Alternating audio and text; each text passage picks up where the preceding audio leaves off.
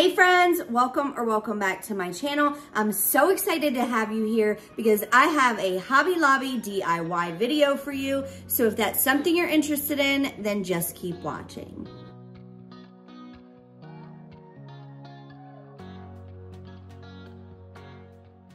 I am so excited y'all are here, and this project turned out beautifully. So we're gonna start off with this wood round tray sign, whatever you wanna call it. Originally it was $22.99. I got it on sale for 50% off at Hobby Lobby during their spring sale, and I take the stain that I picked up from Hobby Lobby that same day and I give it a good coat on the bottom as well as the inside bottom, if that makes sense. Now this stain was pretty hard to work with. It's a gel stain, so my foam brush was working a lot better than that brush that you just saw me using did. However, the foam brush and the paintbrush both were really difficult to use with this stain, but it's such a beautiful color that I just stuck with it, and once you get the hang of it, then it's not as difficult. But just know that gel stain is a little bit trickier to work with than a traditional stain or a water-based stain.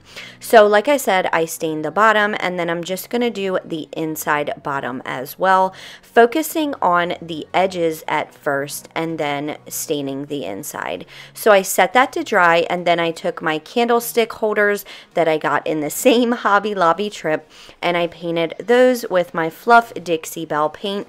I wasn't really strict on getting every single piece of it covered because we're going to distress these anyway, so no big deal if you give these a distress coat of paint. Next, I go in to that outer edge of this tray, and I also give that a distress coat of my Dixie Belle Fluff white paint.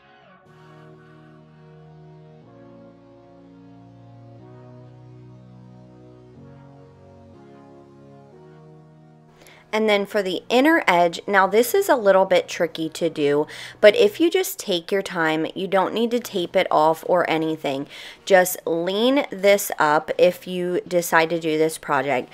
Lean it up, and then it's really easy to just load up your brush and run it along that edge. As long as you're really careful and you take your time, it's really not hard to stay away from that bottom part. So once that was done, then I go into the middle. Of course, y'all know me if you've been around for any amount of time. I love my dry brushing. I'm doing away with it so much, but for this project, I just felt to tie all of the pieces together that the white dry brushing would look really nice. So I did go heavy-handed dry brush on the inside. If you don't like dry brushing, totally skip that part. Now again, to tie in the brown, I go in with that stain that I used, and I also go heavy-handed dry brushing on the edges. Now before we put the feet on, I wanted to show you how cute this is for just like a little ottoman rest. I don't know what you want to call it. Let me know in the comments what you would call this. I guess an ottoman tray. I'm not really too sure, but I love this look as well.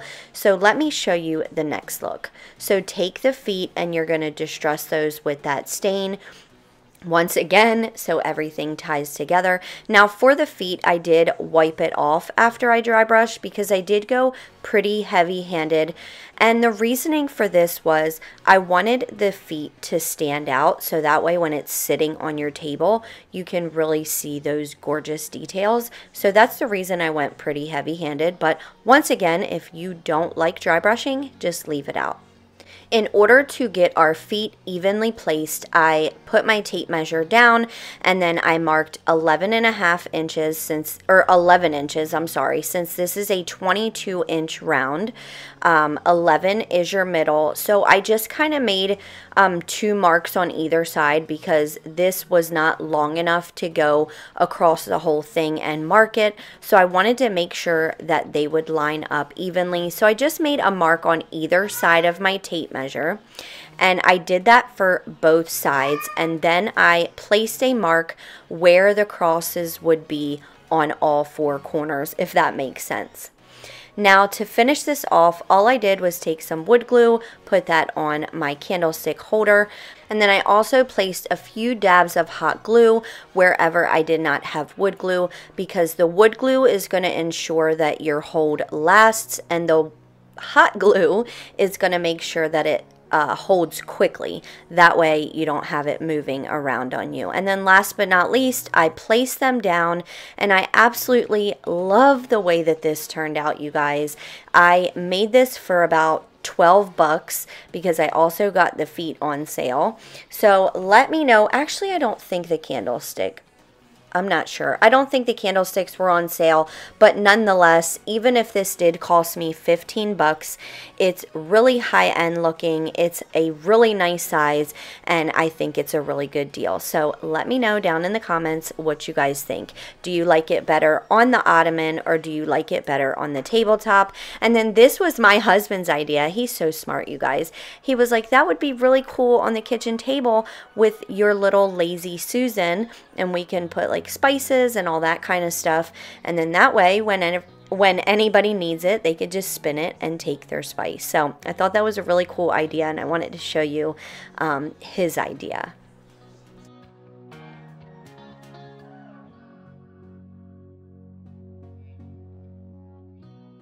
Moving on to DIY 2 and 3. Now I kind of did these in tandem because we're going to be taking almost the exact same steps for both of them. So I take out 2 of my 14-inch wood rounds from Hobby Lobby. And yes, let me put a quick disclaimer. My kids are home. I meant to say this, so if you guys hear them, that's why. It just comes with the territory. I'm a stay-at-home mom, and it just is what it is. So anyway, I take my wood rounds from Hobby Lobby. One of them I stain with my Dixie Belle Voodoo stain, and then the other one I use that gel stain that we've been using from Hobby Lobby. And I have to say, they are 2 totally different looks, 2 totally different consistencies, and I really enjoy them both, so I can't really pick a favorite. Now this one, like I said before, is a little bit harder to work with, but again, it just comes with the territory.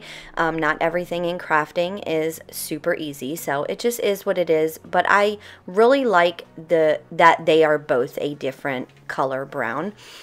So for the first one, we're going to do the darker one, and I do have 2 free printables linked in the description box below. I will also do my best to link it in the pinned comment.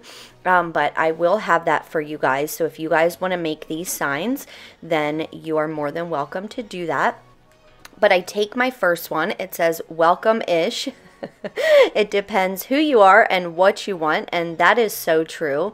So like I said, I cut that out. That way I can see where I need to tape it off.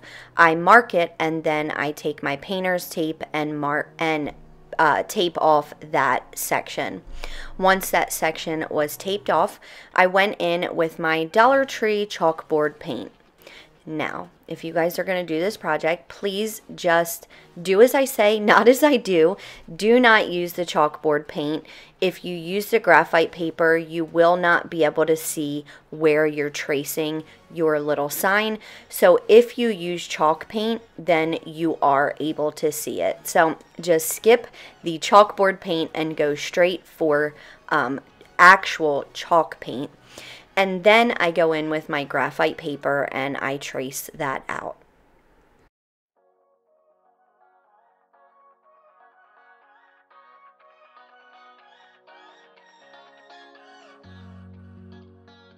Next, I go in with my white paint pen that I just got from Hobby Lobby, and I have to say, you guys, I have used a lot of paint pens in my day, and this is by far the best white paint pen that I have ever used. I will definitely always pick up my white paint pens from Hobby Lobby because the other ones, the pigment is just not very deep, and it's kind of like see-through. They're really hard to work with. The paint never wants to come out. I don't know what it is with white, but I just never have good luck with white paint pens, so I definitely will be buying this brand again. Now, the black one is another story. We'll talk about that in a minute. So after I was done tracing my wording out, or I should say going over my wording with my white paint pen. Then I just grabbed some greenery, some random greenery I had in my stash, and I cut the pick apart, and then I used my wire to kind of tie them together in either direction. That way it's much easier for me to glue this down, and then I glue it down with some hot glue. Once I was done gluing that down, now we're going to make a bow, and I'm going to run through this quickly because I actually have an entire tutorial of how to make 11 different bows really easily, so I will link that in the cards in the right hand corner. But for this particular bow, all you do is cut 7 different pieces of ribbon, about, I don't know, 12 inches long maybe. I'm not exactly too sure on the exact measurements. I kind of just eyeball it. And then you're going to want to fold it almost halfway down, but not quite. And then pinch it in the middle, and you're going to add that to your bunch. Once you have it nice and full the way that your eyes like it to be, then you're going to take a zip tie and tie that off at the bottom. And then you're literally ready to put that on your sign. Now, some people dovetail all of these ends. Had I made them a little longer, I probably would have, but I did not end up doing that since my ends were not that long. And then to attach this, I don't recommend to staple it. My staples were a lot longer than I needed them to be, so I did end up just hot gluing it and then stapling it in maybe like a thicker part of the bow. But because these wood rounds are so thin, I definitely recommend to just hot glue your bow down. And then literally, you guys, that was it. I think this looks so high-end, so farmhousey, and I absolutely love the way that it turned out. But of course, I can't ever pick between this round and the other one I'm about to show you. So as always, let me know what you guys think. I guess I forgot to mention that we're going to add a hanger. Duh, Melissa. Getting a little ahead of myself. So to hang this, I just cut another piece of ribbon. I folded it kind of towards each other. I don't know what kind of fold this is, and then glued it to the back, and that was it, you guys. Look how gorgeous this turned out. It looks so cute on my front door, and I can't wait to show you the next one.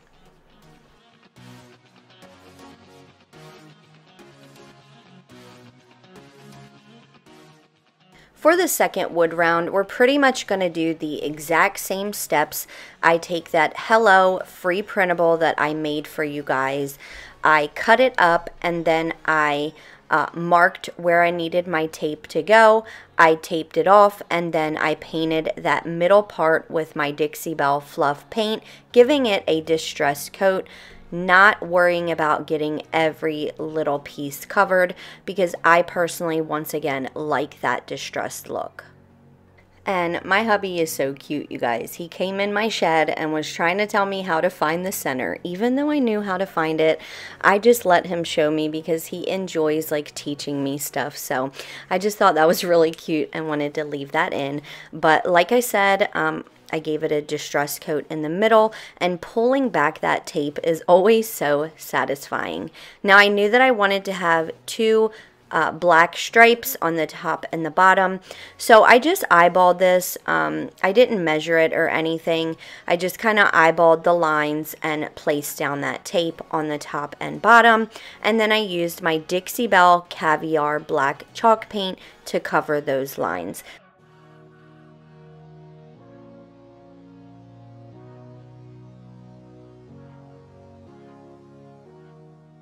I once again peel back that painter's tape to reveal those gorgeous crisp lines, and I also wanted to mention that I do always make sure to get the sides as well to make sure that it all looks nice and cohesive. Next, I go in once again with my graphite paper and my free printable, and I trace that out. And then I go in with my black paint marker that I got from Hobby Lobby. And this is the one I was telling you about that I'm not really too impressed with. I like the Sharpie brand or the Arteza brand much better, but I did end up sticking with this one. And with a little bit of patience, I did get this to work better, but once again, I still would grab for a Sharpie or an Arteza black paint marker. I then go in with a very tiny paintbrush and my Dixie Belle Fluff chalk paint, and I just kind of put a few little highlights on the lettering. Now I kind of followed the printable that I printed out. The only thing I did not follow was on the O. It did not have any shadow parts, so I did just kind of use my imagination and put them where I thought that they looked good. So I did just want to leave all of this here. That way, if you guys want to copy exactly what I did, then you will have it. Now to finish this one off, I did the exact same thing with the greenery, just using lamb's ear from Walmart this time. If you guys have been around, y'all know that I love Walmart's floral. They're such a good deal, and they're really high-end looking, so I always shop there first for my floral. But I did the exact same thing, glued that down. I also made another simple bow. Glued that down to the middle of the greenery at the top as well, and then I just took some greenery from Dollar Tree and kind of filled in the empty spots. And last but not least, I took a rope hanger on the back and glued that down with some hot glue. I added some cotton to the greenery as well, and that was it, you guys. I absolutely love the way that this sign turned out, so as always, let me know what you think.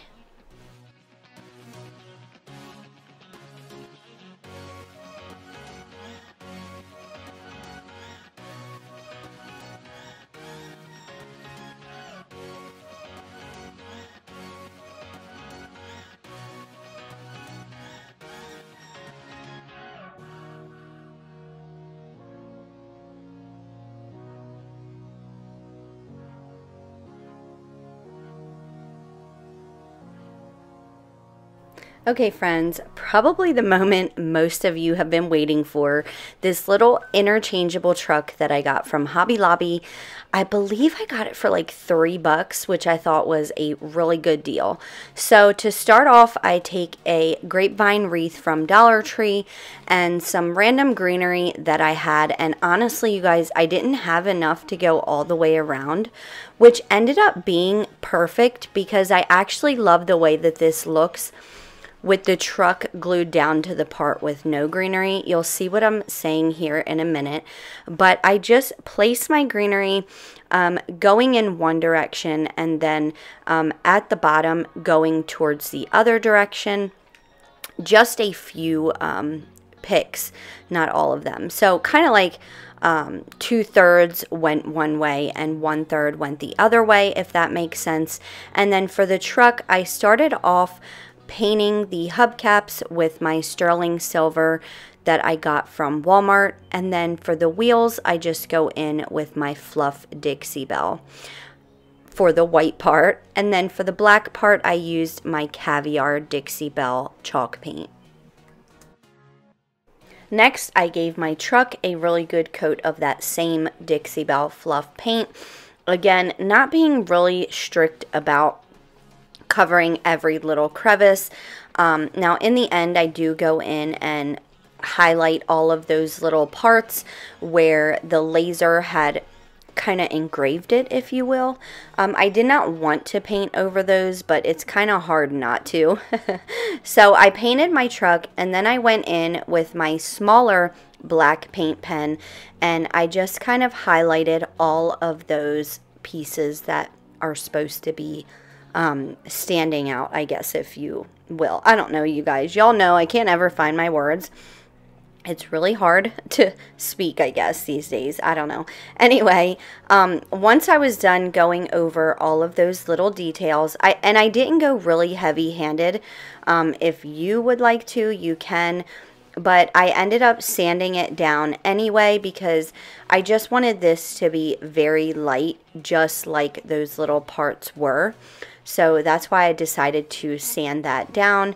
And then once I was done that, then I went into the windshield. I painted that with my sterling silver. And then to finish this truck off, I dry brushed all the way around the truck.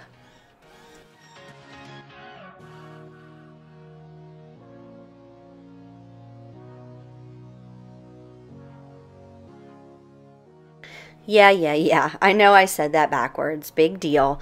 I dry brushed and then I realized that I would like my hood to be silver, so I painted that, let that dry, and then dry brushed over that part so that it all looked cohesive.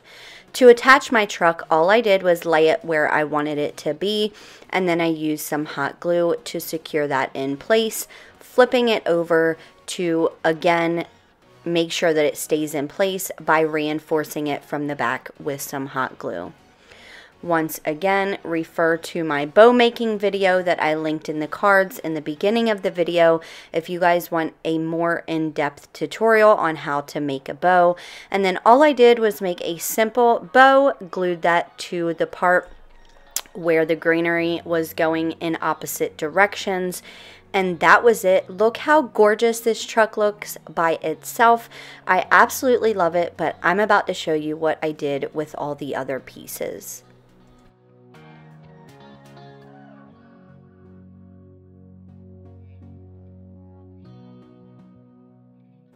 Now, again, I know I'm going to keep saying this, but it's stuff that I repeat. So if you've been around for any length of time, then you guys know that there's just something about watercoloring that I just absolutely love.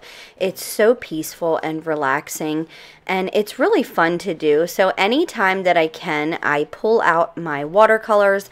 So for the spring, I knew that I wanted my flowers to look really washed out. So that's why I decided to go in with my watercolors. Now, there was no rhyme or reason. I'm no professional. I literally have no idea what I'm doing. I'm just kind of playing around with colors.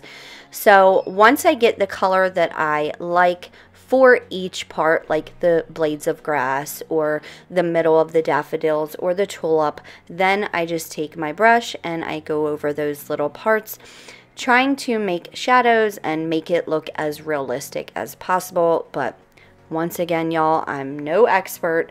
I literally have no idea what I'm doing. So just do it until your eyes are happy. You don't have to be a professional to do things. You don't even have to know what you're doing. As long as you try and do your best to do it right, then that's all we can do, right? So anyway, I'm going to let this play. I just did green for the blades of, or the stems, obviously. I picked a few beautiful colors for the flowers. I love how the butterfly turned out, and then those daffodils are just absolutely stunning. And I absolutely love the way that this spring piece turned out.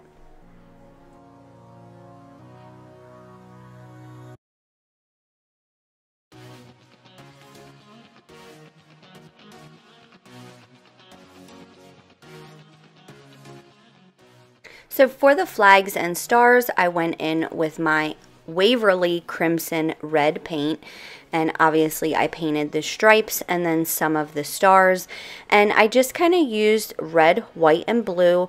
Obviously for the flag, I used the traditional colors exactly how it was supposed to be, and then for the stars, I just eyeballed it. There was no, again, rhyme or reason to the color placement, but I did know that I wanted to incorporate some glitter since, Memorial Day, 4th of July, you think of fireworks and shiny things. So that's why I decided to do glitter on this one. And I also used my watercolors for that blue part. And then once that was dry, I went in with some Dixie Belle fluff to highlight the stars. And I'm just gonna let this play because I'm just having fun doing this, you guys. This is, again, not something I normally would have done, so I appreciate you guys wanting me to do this because I know that I had such a ball doing it.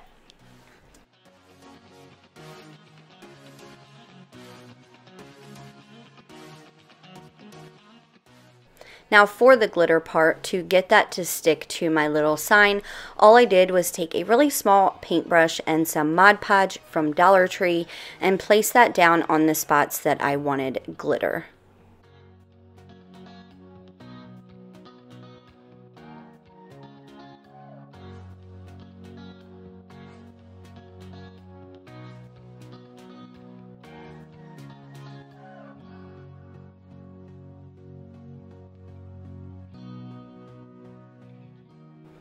Last but not least, I shook that glitter off, and I love this piece. I don't know, this one might be my favorite. I love the way that gold looks against that watercolor blue and the red and the white. I just absolutely love the way this turned out. So let me know which piece is your favorite.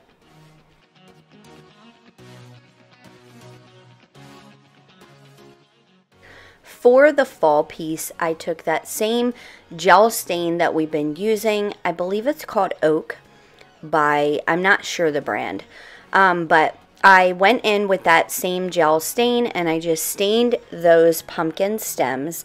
And then, y'all, I am no expert. I don't even know if the way that I shade and do my paintings is correct, but the thing about it is I try my best. And that's literally all you can do. So I went in with my Waverly Pumpkin, my Waverly Cashew, and my Waverly Moss paint. And I just kind of eyeballed. I don't know. There was no pattern that I was going for. I just kind of kept all the colors separate. So I kind of kept the green away from each other as best as I could, etc. And then once I was done with the main colors, then I went in with all the different colors and I just kind of gave it shadows, and I just painted until, again, my eyes were happy. And literally, you guys, that was it for this piece. I'm not sure if I love it, but I know I definitely like it. So let me know what you guys think. Would you have left the shadow off, or would you have done the shadows yourself?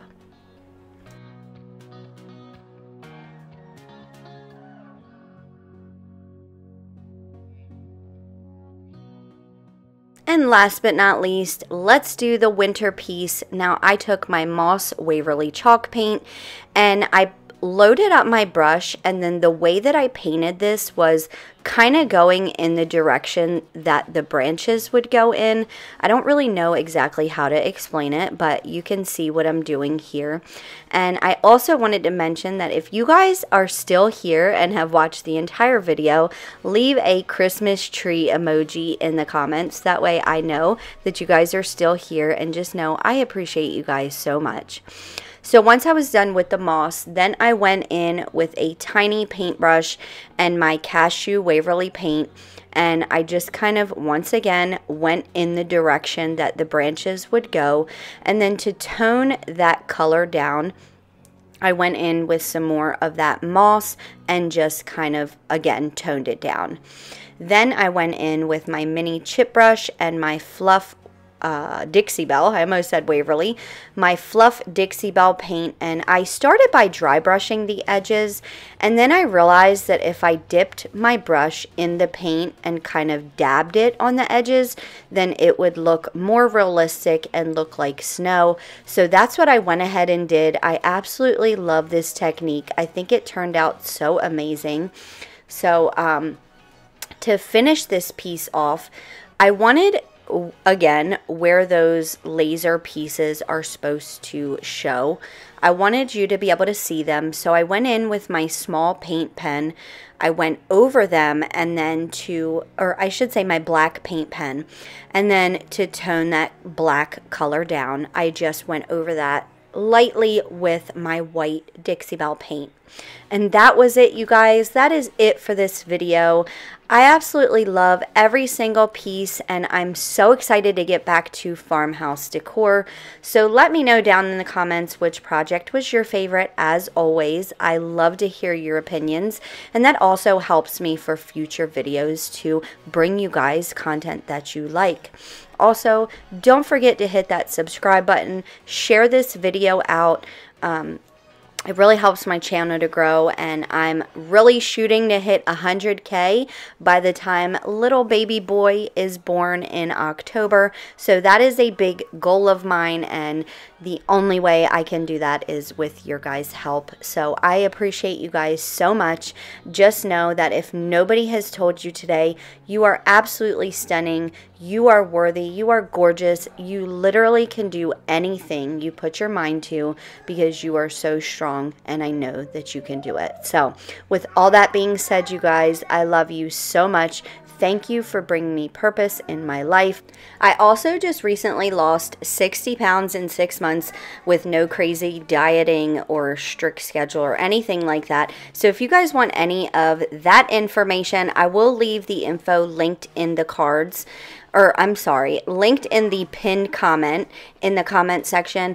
And I will also just tell you that if you go in the description box, go to my link tree, send me a friend request on my personal Facebook page. You will see it, personal Facebook.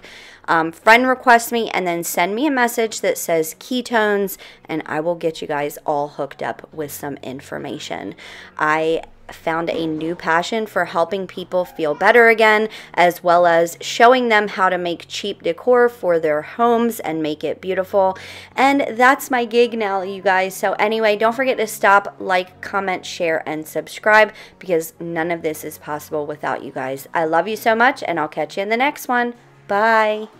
Check out the videos that are popping up here to your left while you're waiting on my next upload, or join the DIY fam here to your right.